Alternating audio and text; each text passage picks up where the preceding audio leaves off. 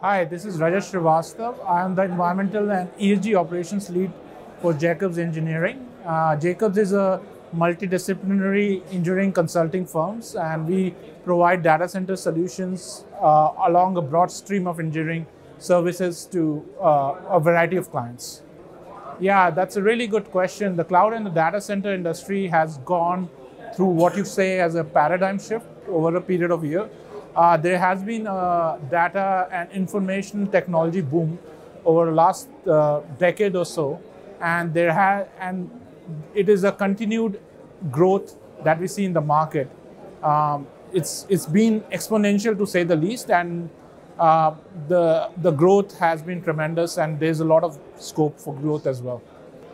Yeah, the roles that organizations come is in terms of the technology transfer, finding more revenues, more options, and a variety of players who provide a variety of services to complement a holistic ecosystem for cloud and data center services.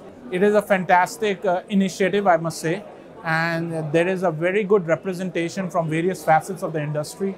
I would really encourage these kind of events to happen quite often. It brings the much needed platform to bring the industry together and provide avenues for growth and collaboration.